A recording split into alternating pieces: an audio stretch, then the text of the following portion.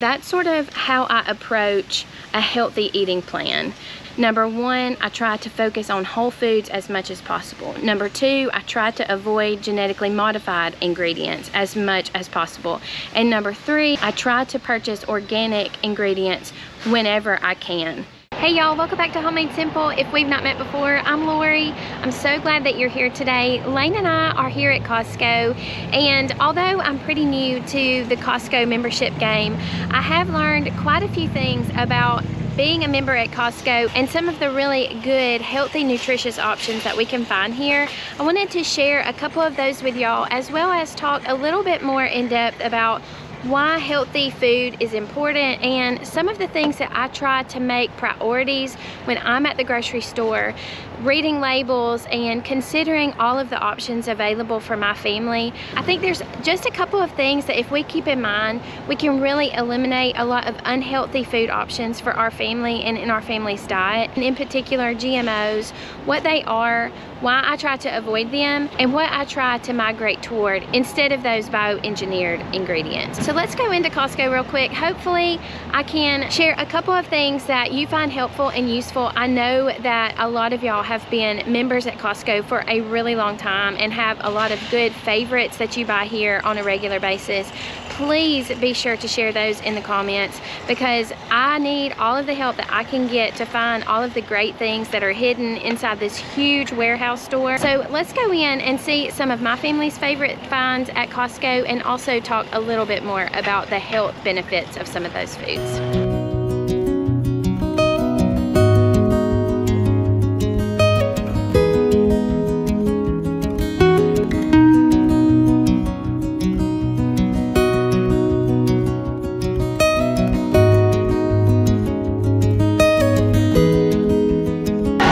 Making our way back to the food items and some of the things that I wanted to talk to y'all about today. I want to tell you a little bit about how I feel about Costco membership in general and if I like it or not. Overall, I really like having a Costco membership, and I've been able to make my money back on the membership that I purchased back in December. I'll check and see if that special is still going on. I got a really great deal on our membership. It ended up being like $20, I think, for our membership. If you have a Costco in your area, it's definitely worth it if you can find that deal. If it is not available anymore and it's the regular $60, I still feel like there's a lot of good benefits to having a Costco membership, and you're gonna make your $60 back. I really do recommend everybody that has a Costco in their neighborhood purchasing a Costco membership. That being said, if you have a Sam's Club membership, there's a big difference I have noticed in Costco versus Sam's Club. Every store is gonna have its own personality, and I feel like the personality at Costco is sort of a little more upscale and a little less friendly and engaging than Sam's Club is. So I've never had like a negative feeling when I was in Sam's Club, like people were sort of looking at me funny or I was in people's way. Every now and again, well, actually every time I've been here at Costco, I have sort of had a feeling of I didn't belong. And I know this sounds really odd, but I've talked to my friends and they have that feeling too. So this is something that you just have to push through. The feeling at Costco is a little more busy, business-like. I don't like that part. Lane Mommy, is... Mommy, why she's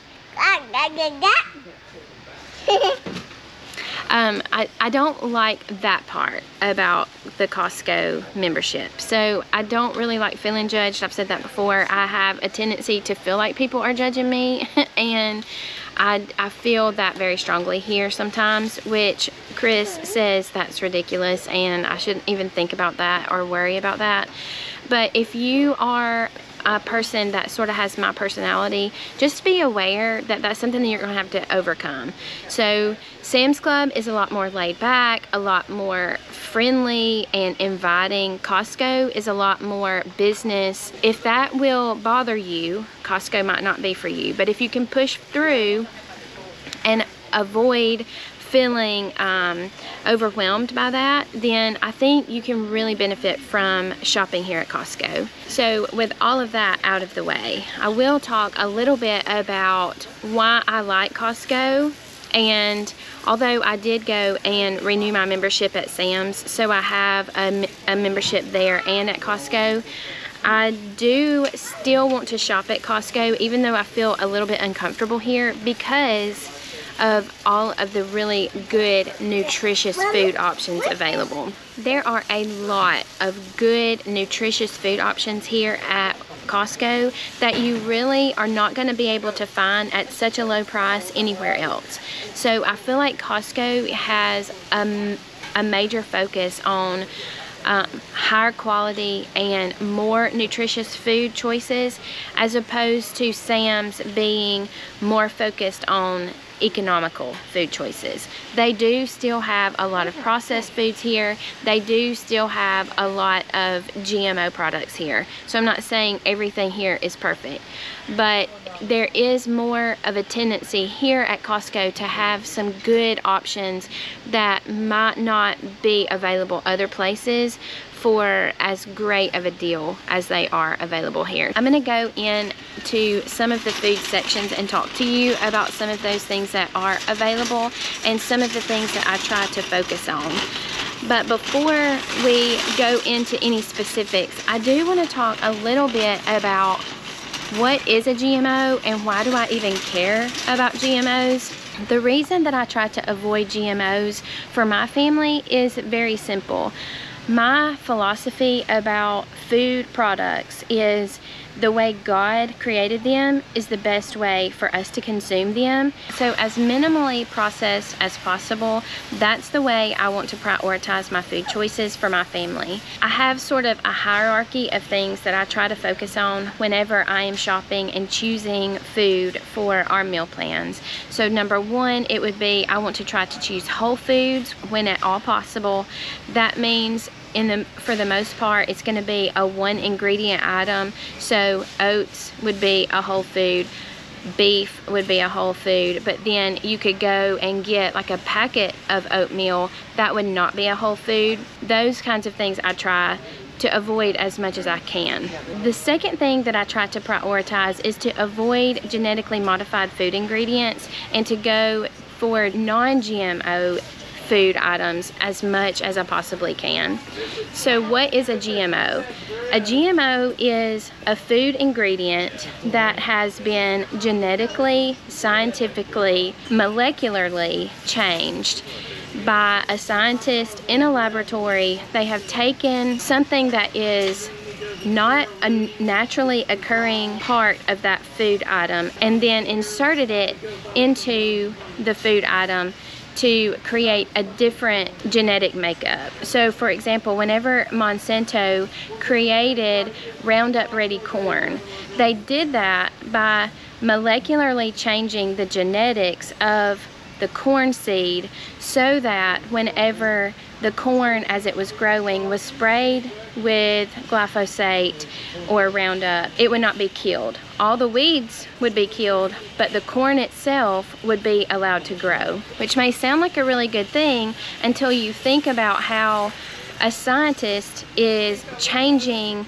the very makeup of the ingredient itself or the seed itself. So you have now taken a natural product created by God, a corn seed, and you have changed it to its very genetics and inserted something that is not natural into that food item. So that is not a good idea in my mind. I know a lot of farmers are all about GMOs and it really helps them create a lot of crops that are accessible for a lot of people. But in my mind, whenever we go and alter the genetics and the molecular level of a food ingredient, that's just really not somewhere I want to go. You don't know the long-term ramifications of that because this has not been going on very long. So what are the cancer-causing ramifications of eating genetically modified foods? Well, we don't know because they've not been around long enough to have long-term studies. What about an allergy that someone might have to a particular food ingredient, and because this other food ingredient has been genetically modified with an ingredient that I may be allergic to, how am I going to know if this is a genetically modified food ingredient? How am I going to know that it contains this secondary ingredient that I'm allergic to when all of this information is not available? So there's a lot of ramifications that we really haven't thought through, I think, as a society. And the Food and Drug Administration has just allowed this to happen, thinking, well, there's no ramifications to allowing this, and we really just do not know. That is the number 2 thing that I tried to prioritize, finding as many non-GMO ingredients as I possibly can.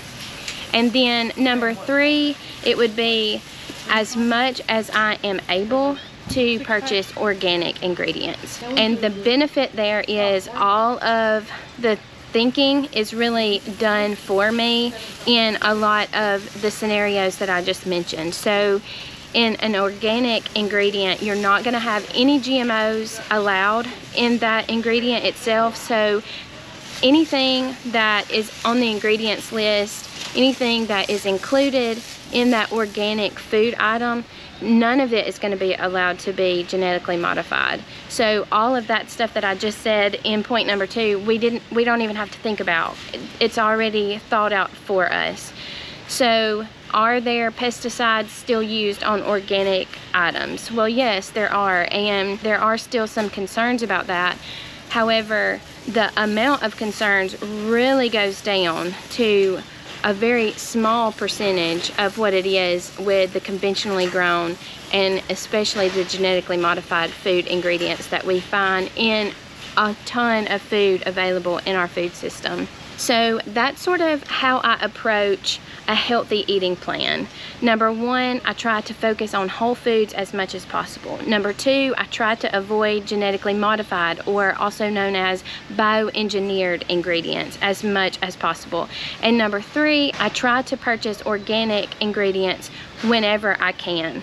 Okay, so now that I've said all of that, we're going to talk a little more about genetically modified foods and organic foods whenever we do our gardening video. That's coming up in April, Lord willing. So make sure that you are subscribed and you turn on the bell icon so that you'll be notified when all the new videos are added. That way you won't miss that gardening video. Several of you have said you're excited about that, and I'm really excited about it too. Although I sort of am not the best gardener, so you may want to also go and find some good gardening channels to watch so that I don't mess you up. But we will get through the growing season together, and I'm excited to share that video with y'all. Now that we have gone over sort of our priorities list and how we choose things, let's go and talk about some of the things that I have found in my first 3 months of Costco membership that I really have enjoyed having. And so I've gathered some things in my bucket I want to talk to you about, and I want to start with 2 of the items that I think it's important for you to focus on, either getting organic or non-GMO ingredients. I'm going to start with corn. 95% of the corn that is grown in America is a genetically modified version of the vegetable. So I try to just avoid all conventionally grown corn whenever it is at all possible. I just don't buy corn unless it is organic, because this is one ingredient that has just permeated the market and the food supply with genetically modified ingredients. And so whenever it's possible, I just try to avoid buying corn unless I can buy an organic version of it. I love corn, and I have not been able to successfully grow corn yet, so this sort of hurts my heart You can find frozen organic corn readily available in pretty much any major grocery store. That is where I lean most of the time, is just frozen corn, and we just have to miss out on the whole ears of corn until summer gets here and somebody that knows what they're doing is able to grow some non-GMO versions. The next ingredient that you may find as a genetically modified whole food ingredient is squash. For some reason, they have chosen squash and papaya, of all things, to start genetically modifying. So if I'm gonna buy squash at the store, whole squash, I'm gonna try to make sure that it's non-GMO. Costco has an organic bag, and it's at a really good price. So this is a good option for dinner, especially while we wait for our garden to start producing the squash that we like to eat, homegrown. But this is a really good choice whenever you're buying squash. Just try to find some that's non-GMO, or organic is even better. Apples are another thing that, if I had a choice, I would prefer to choose organic. Apples are highly sprayed with pesticides and herbicides, so if we can get an organic version of this at a reasonable price, I think that's a really good option. Also, someone mentioned last week about organic apple juice being a really smart choice because you don't know how the apples are cleansed and washed before processing. So if you can get apple products that are organic at a reasonable price, I think that's a really good use of your food budget. If you can't, just wash off the apples as well as you can, and they should be absolutely fine. There's not any genetically modified concerns about apples. They've not gotten there yet. I'm sure they will eventually, but right now this is not a must-have organic option, just rather if you can afford it. I have really enjoyed buying these really large containers of organic spinach. I have it almost every morning for breakfast. I saute it in a skillet with a little bit of butter. After it's wilted, I pour my scrambled egg into it, scramble it all together. If I'm feeling a little extra, I will add some cheese. This is a really affordable way to get some really good nutrients and vitamins and minerals into your body. If you can convince your kids to eat this, this is a perfect breakfast. It keeps me full for a really long time, and it gives me all of the nourishment that I need for the morning to help me get on with my day without feeling sluggish and tired and sick to my stomach. I really enjoy having this spinach. Another item I have started buying every time I come to Costco is this really huge container of lettuce. They sell this also at Sam's. This is not organic. I do just try to clean it really well and get as much of the pesticide off as I possibly can, and it's not going to be a concern about genetically modified ingredients. So I just really enjoy having this huge container of lettuce that will last us the entire week, and I have really enjoyed using this and having it on hand. I think it has really just helped up the likelihood that we're going to have some salad and vegetables available to us without a lot of extra trouble. I bought a huge bag of these broccoli florets it was maybe almost a month ago. They're still fresh in the bag. They last for a really long time. Now they do have an organic option, but the organic option is a whole $1 more expensive per pound. I wasn't able to afford that, so we just got this. I wash it before we eat it. It is such a versatile ingredient and such a really healthy and nourishing option. I absolutely love the organic beef here at Costco. I make a hamburger with it for lunch almost every day. I love just having that hamburger with a couple of chips we'll talk about in a minute. The ground turkey here is also a good option. Very affordable and very nutritious and healthy. The chicken, I would not buy the chicken here. There's much better options at Sam's. They do have organic chicken, but it's $6 a pound, which is really out of my budget range. So I think Sam's beats Costco when it comes to the chicken. This turkey is something that I love to have on hand. We have learned how just to chop it up and use it in salads for a real quick, healthy, protein-packed chef salad. Also, I like to slice it up and put it on sandwiches. So it's a really nice, affordable option for lunches as well as dinners. These chicken breakfast links are really a good option also. It seems like a lot until you pick up the package. It is a heavy package. There's a lot of meat and protein packed in this package, and it's lasted us for over a month, having several each morning, at least every morning that I think about it, to add to my eggs and spinach. I would highly recommend those as well. This is one of those instances where I'm probably being judged, but maybe people will understand it's for the greater good. Sometimes you just gotta let them watch a little bit of monster trucks. I'm just seeing this gem right here, 6 kombuchas for $10.50. That is a really good deal. I'm gonna give these a try. I bought one for my trip recently with the girls to the beach, and it was almost $3 for a single jar of kombucha. This is a really good deal. I'm also going to pick up some of these wild blueberries. I have learned that wild blueberries have a larger concentration of beneficial vitamins and minerals than even organically grown. So I'm going to put these in my brand new freezer and put them in all kinds of smoothies and desserts. Riced cauliflower is a new ingredient to my household. Kendall has just tried it for the first time and absolutely loved it. Said she actually loved it more than regular rice, and with the vitamins and minerals that you get from eating riced cauliflower instead of regular white rice is incredible. We're gonna give this a try. I'll let you know what we think, but for $2 a pound, this is a really great option.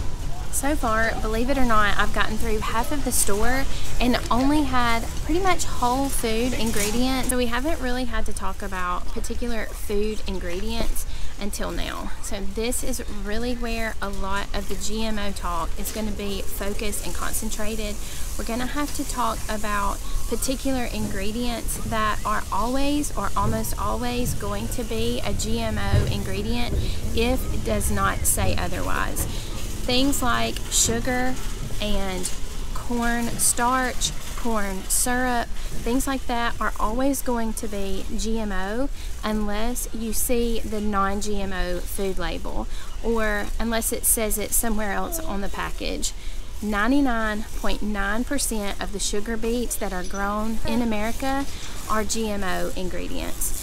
That means every single processed food item that you buy that has sugar in it, if it is not either organic or non-GMO labeled, it's going to have a GMO ingredient, and it's probably going to be really high on the list. All of these cookies, cakes, snacks that are processed and available for easy consumption are almost always going to include that GMO high fructose corn syrup or sugar that is from GMO beets. So this is where we have to be really particularly careful about the choices that we make. The items over here are going to have to be items that we look through and check the ingredients list on a regular basis, because what an ingredient list said last month may not be the same as this month. So always giving it a once over, giving it a good check, and making sure that you're feeling comfortable about the ingredients list is really an important way to have major control over your food in your home, and therefore having a lot more control over the health of your family in general. So let's talk about a couple of things that I have found here that I really like that do not contain those GMO ingredients. A couple of mistakes that I have made recently in the past I need to correct, and also a couple of things that I would definitely try to avoid. Full disclosure, I've never had these before, but these really caught my eye because they're organic oatmeal, which is a really healthy whole grain, and they're also on sale for really a third of the normal cost. I'm going to give these a try. I'll let y'all know what I think about them, but this looks like it could be a really good choice for a quick breakfast or snack. And just right next door we have these very popular Little Bites muffins. I my daughter works at a preschool, she says that a ton of the kids bring these on a very regular basis, so I know that these are a really popular choice for a quick, easy snack for our kids. Let's see why this is not going to be the best option. So we have, first of all, sugar, which again is going to be a GMO ingredient. We also have soybean oil, which soybean is one of the top GMO ingredients as well. We have more sugar, we have more sugar, we have hydrogenated palm oil, which again, hydrogenated is not good for our heart health. It's taking a liquid and forcing it to be a solid, not healthy at all. We have corn syrup, which is a GMO ingredient. We have cornstarch, which is a GMO ingredient. Soy lecithin is a GMO ingredient. Artificial colors, red 40, very not good for our families' bodies, especially our little kids' growing bodies. These artificial colors are really not something that we want to have on a regular basis. We have modified cornstarch, GMO, not good. Anytime we see modified, that is a red flag word on one of these ingredients lists. Fructose, another sugar ingredient. All of this is going to be GMO. Natural and artificial flavors, which you really can't believe the natural all the time. You have to really consider the source. Preservatives, we don't want to have a lot of preservatives in our diets. Natural food is made to go bad in a certain amount of time. We don't need to preserve it so that it lasts forever. A lot of GMO, unhealthy, not good ingredients for our little ones especially. So let's find out a way that we can replace this with either a homemade option that might have 4 or 5 ingredients, or another packaged option that's just as easy but much better for their health. Here is an organic pretzel option. Let's look at the ingredients on this package compared to some of the others that we might find. So first of all, you can see the benefit of an organic processed food might very well be the limited number of ingredients. We have wheat flour, very good. Organic cane sugar, which is not going to be a GMO. Just as an aside, they cannot put GMO ingredients in organic food, so you don't ever have to worry about that. Organic tapioca syrup, which is going to be a sweetener, and then malt extract as well is going to be organic, and then baking soda. Just a very few ingredients to make these yummy pretzels. Putting them with some hummus might be just the perfect option for your family's munchies that are going to keep them nice and satisfied, but also give them a healthy option. Okay, let's talk about potato chips, because I'm just going to be very frank with y'all. Potato chips is one of my very favorite foods. We have 2 options here that are pretty similar in price. The Kirkland is going to be about 19 cents an ounce, and then the Cape Cod is going to be a little less than 25 cents an ounce. Not a huge difference, a little difference, but if you're buying potato chips, it's probably not going to make a big dent in your budget. So let's talk about why I would pick this Cape Cod option instead of the Kettle brand. First of all, we're starting off with 2 really good options because of the flavor. We're just having a salt flavor on the potato chips, so that's going to eliminate a lot of extra ingredients. So you'll see there's a very few ingredients on both of these items, but here we have potatoes, vegetable oil, and salt. Our oils are canola, sunflower, and or safflower oil on this, but what I saw on the front made that a very important distinction. This non-GMO verified food label means that the canola oil that is used in this product is not going to be a genetically modified canola oil. But when we look here, we see the same ingredients, but there's no non-GMO food label on this particular product. So we know that the canola oil included in this product is going to be a GMO canola oil. That makes this Cape Cod option much better of a choice than these Kettle Brand chips, even though the Kettle Brand chips are a little cheaper. Overall, this is not going to add a lot to our overall food budget, and the value that we're getting in the food quality is much better. We found a lot of good items here at Costco today. Before I check out, I do need to redeem myself about something that I talked to y'all about a couple months ago. I think it was, I told y'all about these Dots pretzels and how absolutely delicious they are, and I'm not going to go back on that. They do taste really good. But I owe you an apology because I encouraged you to buy something that I later realized was a no-go for what I want to encourage y'all to focus on, which is non-GMO if at all possible. I know sometimes they're going to get through, but when I was eating these pretzels the other day, I looked at the label and I was so upset because in these gigantic, huge black letters, it says derived from bioengineered source. So that means it is a genetically modified food. You have the canola oil, the soybean oil, artificial butter flavor. I am so sorry. I encouraged y'all to buy that. Corn syrup, GMO. MSG, something I tried to avoid. Artificial flavors. I don't even know what that says. It's got like 8,000 letters in it for one word. That seems unnatural. So again, nobody is going to be able to eat perfectly all the time. And I think if we just try to use that 80-20 rule that I've talked about before, focus on as good of options as we can afford and can purchase for our families 80% of the time, that other 20% where we let Dots pretzels and other things creep into our diet, it's going to be fine and it's not going to have a major long-term effect. If we can just be mindful and make a little bit better decision every single time that we go to the store, it's really going to make a big difference over the long haul. I am dedicated to helping all of us make wise and good, but also budget-friendly choices whenever we come to the grocery store. I want to also help you when you're at home by giving you some really good, healthy, nutritious recipe options to help you make good food for your family and still keep the budget at as minimal a level as possible. So I hope that you're enjoying this series. We have one more to go. That is at Sam's Club. I haven't decided yet, and I would love to hear your ideas about this. This is the last week in March, so it's time for me to do my grocery budget video for March.